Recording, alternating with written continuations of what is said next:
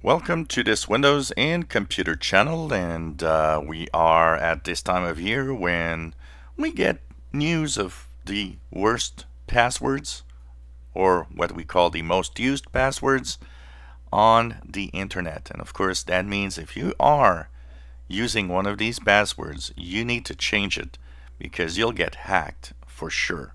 So of course every year we get a list of passwords that have been used, and that list changes very little year over year. In fact, if you look at the list of the top 10 passwords, it hasn't changed much in the past 30 years actually. So people still are using passwords that are problematic, that should not be used. And here they are, by most popular to least popular. So of course the winner is 123456. If you're using that password, you will get in trouble at some point. 1, 2, 3, 4, 5, 6, 7, 8, 9 is the next one. QWERTY, which is the upper left 5 letters of your keyboard. QWERTY. Password. Yes, that's a great idea to use password as a password, eh? 1111111. 1, 2, 3, 4, 5, 6, 7, 8. Every variant here. ABC 1, 2, 3. Password 1. All the variants of 1, 2, 3, 4, 5. 00000, I love you, and 1, 2, 3, 4.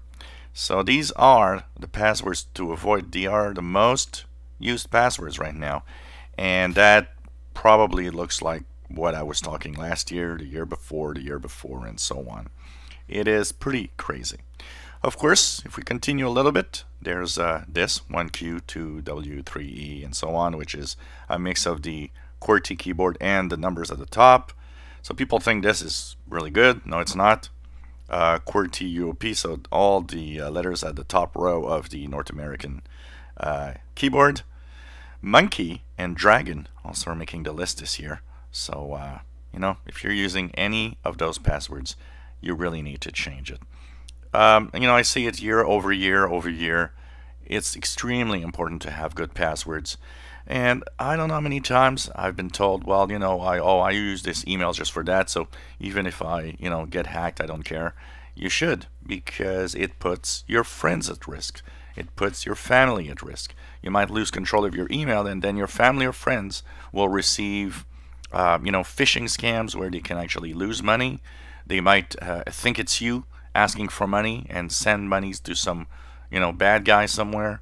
There's much more implications than your little world, and that is something that always surprises me, how people think about themselves but don't really think about the impact it has on everybody else around them, because that's the world we live in, and that's how things are. So you got to be careful, because if you're not only you can be bitten, but if you lose control of it and you don't care, well, family and friends can be bitten by the bad guys. So make sure you use a good password. The best password, well, to construct the best password, we're going to actually have a video about that today, because I think many of you out there have no idea how to do a good password.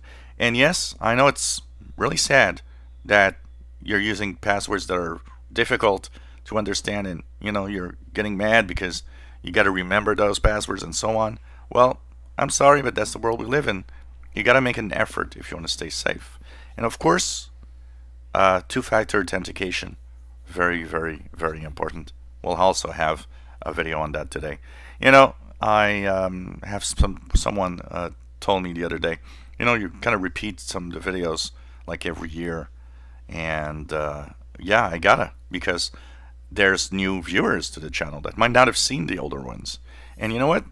It's good to have a refresh of some of the basics of using computers and being on the internet, because even people that think they're good, well, they're probably really crappy at it and think they are good. So you got to be careful.